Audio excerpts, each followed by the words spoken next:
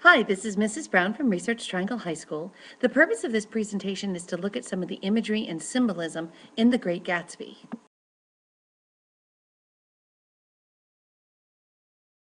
Now, one of the first things that we're introduced to is this concept of East Egg versus West Egg. And for most of us, we're like, what does it matter? They're all rich. I mean, we're talking about the Hamptons out in Long Island.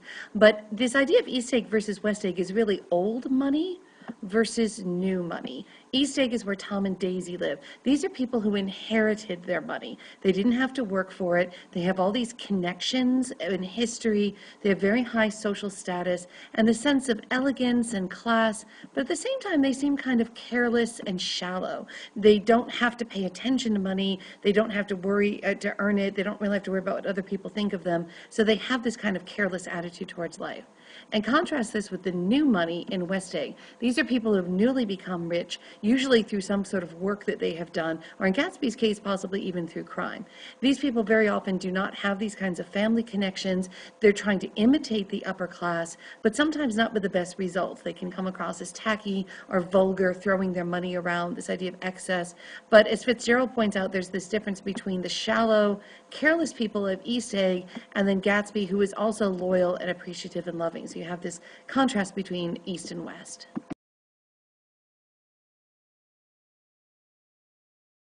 And just for kind of a modern day example, you have Queen Elizabeth, whose family goes way back, who's just simply inherited this because of who her daddy was. And then you have Kim Kardashian, who seems sort of, again, what is it that she does that she's famous for? But they've earned their money, and if they kind of throw it around or seem tacky or vulgar or spending a lot of time in the media, that's more that sense of that new money.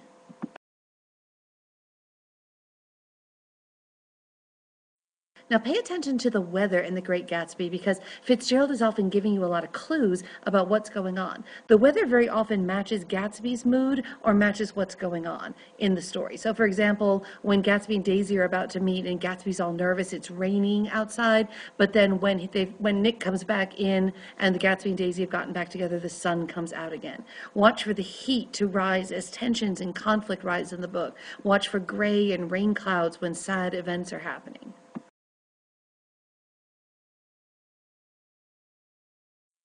The Valley of Ashes is this place of terrible pollution that the people of East and West Egg have to pass on the way into New York City. And this really represents, I mean, what is an ash? It's something that's been burned up. It's the leftover byproduct after everything else is spent.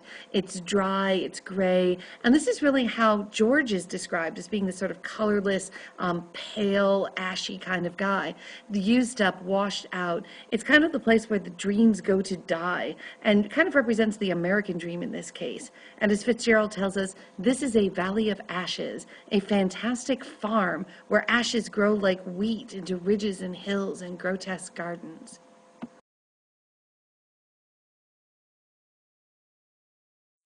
Maybe the most famous symbol associated with Gatsby is the green light. Nick first sees him reaching out towards it. And we know it's just this light at the end of the dock, but if you think about the archetype of the color green, it means it means go, it means growing, spring, renewal, life. And this really represents Gatsby's dream. It literally is at the end of Daisy's dock, is what he's going for, is Daisy, but also the whole idea of the American dream and of getting these things that you've been working for.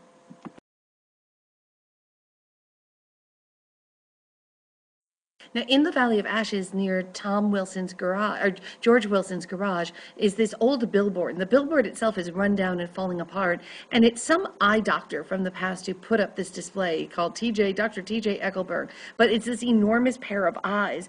And it's definitely the sense of somebody looking down on you and judging you, kind of representing God in this case, looking down on all of these characters and seeing everything. Watch for more references in this, especially towards the end of the book. George Wilson is going to talk about it a lot. And what is it that happens underneath the shadow of this billboard?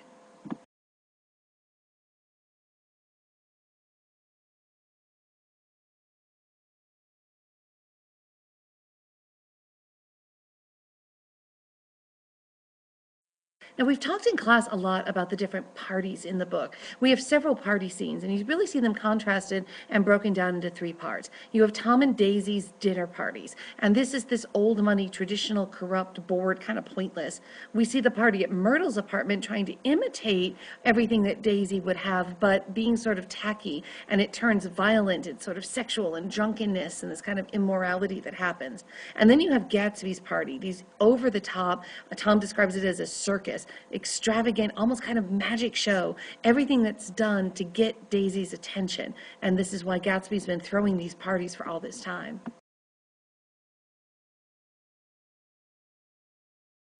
Now, Daisy's daughter is only mentioned 2 or 3 times in the entire story, but pay attention when she does come in. First of all, she represents the fact that Tom and Daisy did have a real marriage. They've had a relationship, they have a child together. And Daisy says of her that when she was born and she found out that she had a girl, she said that she hopes that she's a beautiful little fool. In other words, that she's pretty enough that she gets attention and things in life, but she's foolish enough to not realize that there should be more to life than just that.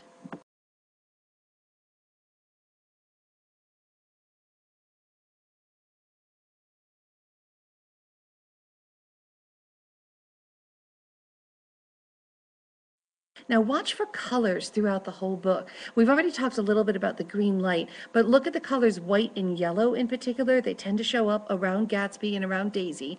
Daisy itself, obviously the flower, Daisy's almost always dressed in white, representing her girlhood, this innocence, this memory that Gatsby has of her. Look for the color yellow all around Gatsby. His car is yellow. He wears a gold tie with a silver shirt when he goes to meet Daisy. Now yellow is often an archetype meaning a coward. We say, oh, you're yellow, you don't really, you're not brave enough to do that. So think about how that might be applied, particularly again as we get towards the end of the book. But watch for this idea is yellow is also the color of gold, the color of money. Silver and gold we talked about, and ashes again, things that are pale, that are used up, that are not worth anything anymore.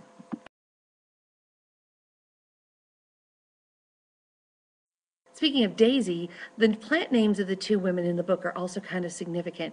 Daisy obviously is a flower. It's associated again with white with a gold center. It's seen as kind of fragile. We pull the petals off of it one by one. It's something that shows up in the springtime. We often associate it with innocence. But at the same time, daisies in the wild actually kind of grow like weeds, and they're known for kind of choking and taking out the other plants. So kind of keep that in mind. And then we have myrtle. Myrtle is a small kind of shrub that kind of grows and covers the ground a little bit. It's kind of earthy and close to the ground, and it's very common. And again, you can kind of see where Fitzgerald is going with these names for his female characters.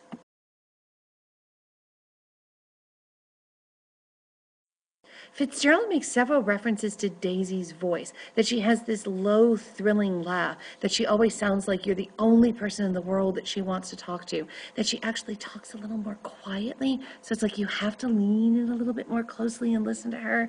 She's kind of seductive with her voice, and finally Gatsby kind of puts his finger on it when Nick is even trying to decide it. It says, she sounds like money. This older, ancient kind of inheritance, this class, this effortless richness that seems to accompany Daisy.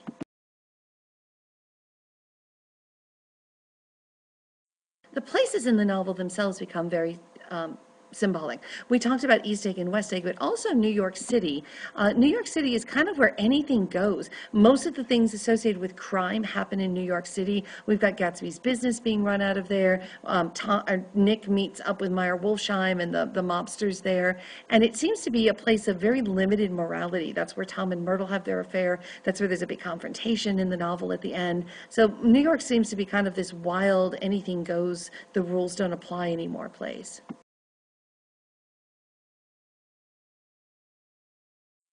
And that's in direct contrast with the Midwest, which represents these sort of traditional family values in America, strong morality. And it's interesting to note, all of the characters in the novel are actually originally from the Midwest, but they all travel to and are living in the East, and that's where they all kind of become corrupt, even in Nick's case, only for a summer. And note at the end of the novel, when Nick is telling us the story, he's telling it in this frame that he has gone back to the Midwest and then talks about the events that happened that summer in New York.